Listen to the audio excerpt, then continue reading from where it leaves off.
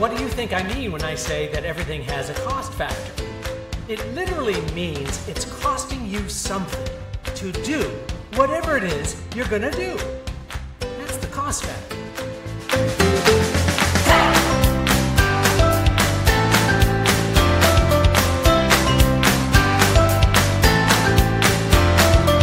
Welcome to Casting Actors Cast, insights for actors on acting in the business of show.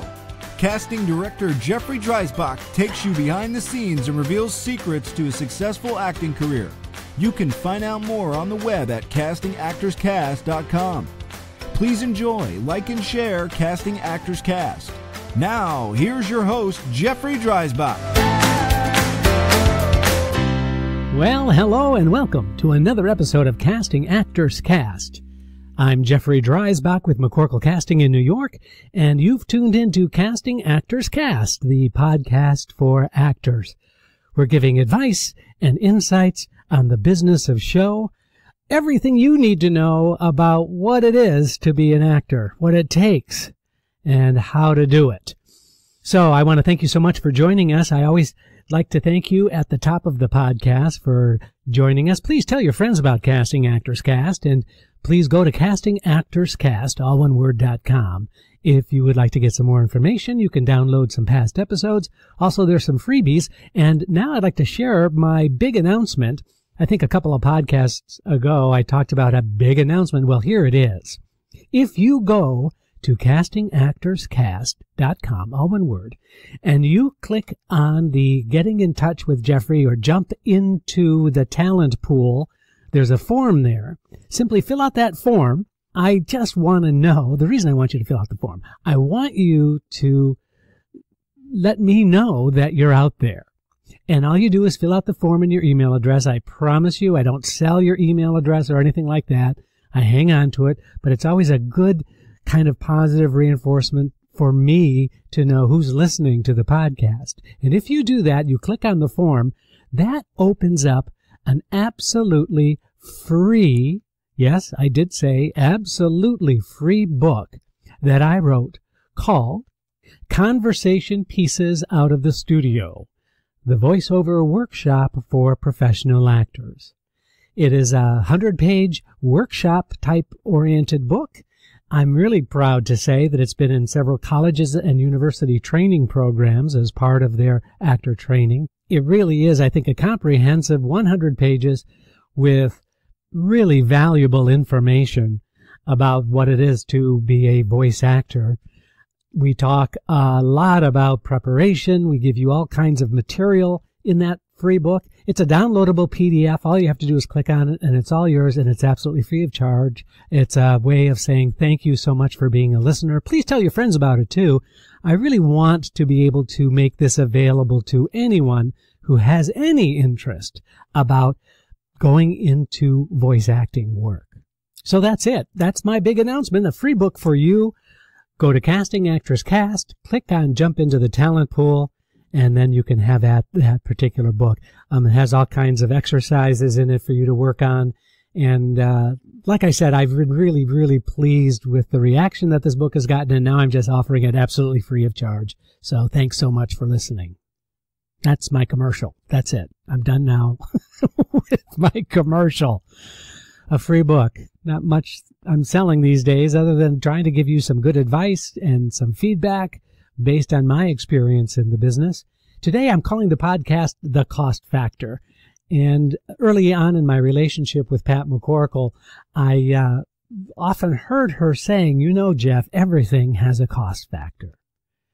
And at that time, I think she was referring to the actor putting in the work, putting in the time, and not getting the job, or putting in the work and putting in the time and getting the job. What does it cost us? What is the literal cost factor involved? Often it's time. And oftentimes it can be literally the cost of being an actor. And that's the point of today's podcast, the cost factor. We're going to talk about financial planning for actors. Now, don't get kind of turned off, or don't turn off the podcast, please. Stay tuned. I promise you, I'll try and make this as interesting as possible. But if you're anything like me, I always had kind of a negative reaction about business stuff. And in fact, one of my big regrets when I started acting was that I just didn't know enough about the business side of things. I didn't know enough about how to take care of my financial situation to the degree that I needed to.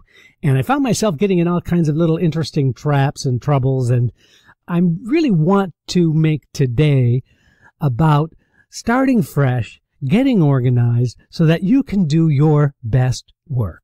So the cost factor, financial planning for actors. What does it cost to be an actor? Let's talk literally first, because I think that's the most important. I don't think it's really a bad idea for actors to sit down with a pencil and paper or a computer, whatever. That's old school, right? Pencil and paper. But I really would love for you to take a strong stance and assessment about where you are in the planning stages of being the CEO of your own company as an actor. And I've said that before. You are the CEO of your own company. You literally are in charge of all things that you are in charge of when you are an actor. Let's talk first about the line down the middle of the page. So you draw a line down the middle of the page. And the first thing you want to do is on the left-hand side, you want to write out business expenses. What is it costing you? Or what are the fees and charges and what are the financial commitments involved, therefore expenses, in being an actor? So I'm going to go down the checklist with you, and this is what should go on your list. And on the other side of that column, you need to put what the amount is that you are planning on spending, and then a slash mark, and then what your actual expense is. Just because I think information is power, and the more information you have about this, I think the better off you are in being in control of those things that you can be in control of. After all, I think that's the big secret to being an actor, is really having a firm understanding of those things you can control and those things you have no control over. And, you know, I've talked about that, how it relates to auditions. You have no control over what the casting director thinks of you. You do have control over the amount of money you spend on transportation to get to the audition. So that's the kind of thing I'm talking about. Very, very practical here. So there you go, the center line down your page, and business expense on the left-hand column. So let's write down first pictures. Pictures are still the calling card in the industry. We still ask for pictures when you come to our auditions. Pictures are often being asked for from agents so that they can share their pictures. I know so much is done electronically now, but it's still vital for you to have actual, tangible, in your hand pictures, 8x10s, color, that look really, really good. Now, let's break out the pictures expenses a little bit. You have to pay for a good photographer. Now, if you have any questions about getting your picture done and getting it done professionally, please listen to the podcast about getting your picture done. And so I'm not going to spend more time on the do's and don'ts, but there's a whole do's and don'ts section on what you do when you hire a photographer to take your 8x10, your headshot. So the photographer can be quite an expense sometimes. I recommend very, very highly that you don't do this on the cheap. This is not the time where you do it with your Uncle Bill out in the backyard with a Brownie camera. I guess a lot of you don't even know what a Brownie camera is anymore.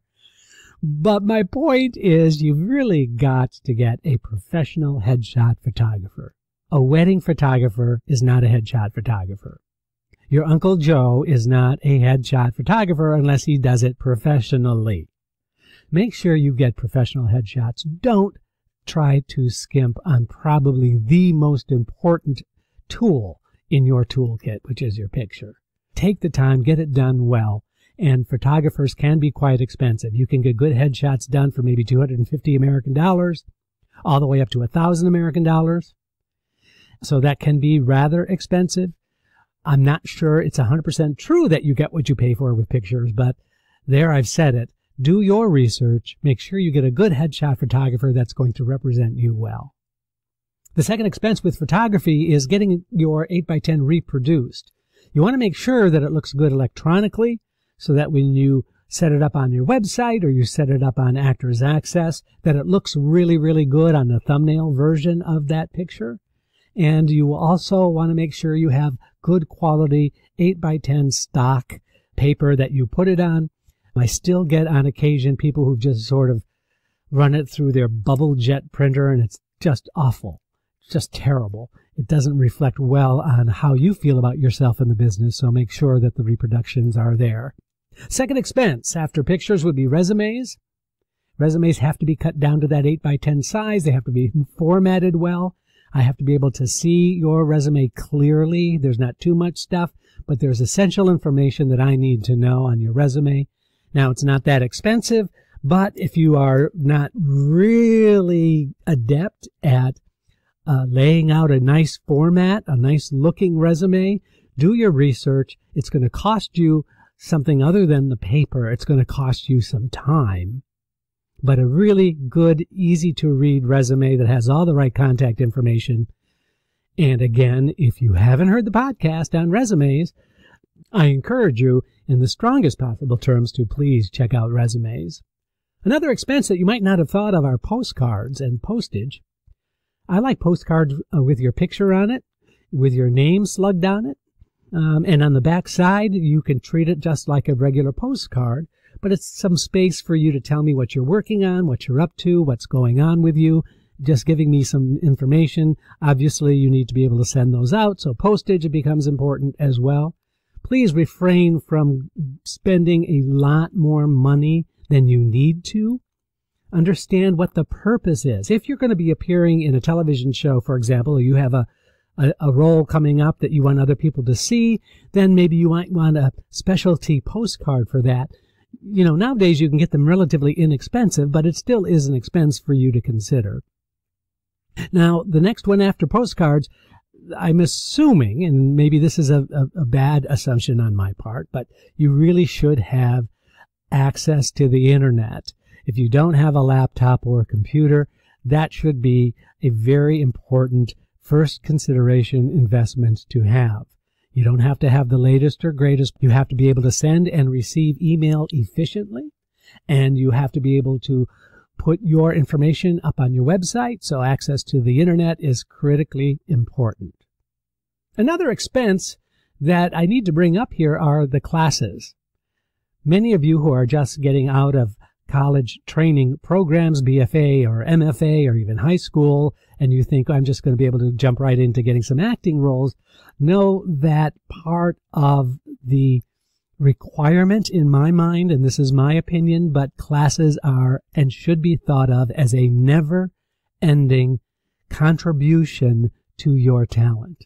You should always, always, always be enrolled in an acting class, a voice class, a dance class, some kind of continuing education training. And that's what you can call it if you want. But there are expenses to taking classes, and you should put in your budget enough money aside to take care of those classes where you see a need. Now, it might be specialty audition classes like auditioning for the camera or for specific television shows that you want to audition with that casting director. Or it may be just I want to get better at scene work, or maybe I just want to do more classical acting training. Whatever it is, please put that in your budget when you're putting together your business expenses. Now, additional class expenses that you might not have thought of but should at least be considered would be those scripts, downloading and printing out acting scripts, going to the bookstore or ordering online scripts of shows that you might be auditioning for, or materials that you want to hang on to. That is an expense that you might not have thought of. Also, if you're going to be taking some voice classes, maybe some singing classes, where are you getting your music? Obtaining the music is really a vital aspect of maintaining those singing classes that you might be taking. And additionally, if you're taking movement classes or dance classes, the clothing that's appropriate for your movement and or dance classes. Moving on to our business expenses, what kind of transportation are you taking? What are the cost factors involved? Are you driving to your auditions? Are you taking public transportation? Is somebody driving you to those auditions? Who is it? How much is that costing you? Are you taking a taxi to your auditions? All of those things should at least be thought of and thought through when you are putting your budget together. And how much that costs and how much you spend is up to you. But think it through. What's going to get you there the most efficient way? What's the least expensive way so it's not a burden on your budget? But on the other hand, you want to make sure that you have reliable transportation lined up for whatever opportunity presents itself. Now, just a quick side note that just came off the top of my head is that, do you have your passport? Is your passport in order?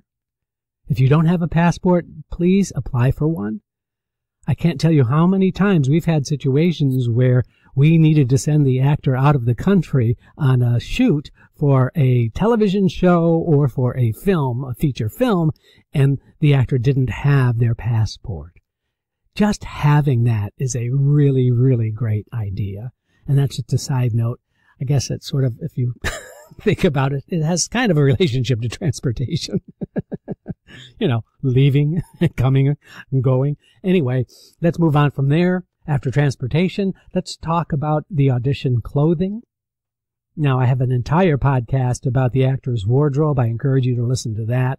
But keeping your auditioning clothing, not your acting clothing, but your auditioning wardrobe separate from your regular wardrobe is a really cool idea. Set some money aside for putting you in clothes that make you really feel good about yourself. Moving on, I call this subscription fees, and fees that you probably hadn't factored into your overall acting budget. But online subscription fees to websites like Actors Access here in the United States or Backstage. I would not, by the way, go ahead and start spending money on all of these audition websites and getting information from auditions from a subscription fee-based website. I just would really hesitate to do that unless you're absolutely sure that it's provided you the kind of information that can be helpful to you. But I've seen many times actors spending more money than they need to. But Actors Access is just one of those where you can get a lot of information without having to sign up. Also, Backstage.com is a really great place. But being very prudent about where you spend your subscription fees, but nevertheless, you should factor that into your budget. Let's move on, right? So we covered subscription fees and transportation, audition clothing. What about the union? Union dues. What about the expense of joining the union? A Screen Actors Guild and Actors Equity are both performing unions here in the United States, and they can be rather expensive to join. They're not easy to get into. Sometimes they are. Sometimes they'll have, like, specials where, you can join if you have been in the business for a particular period of time.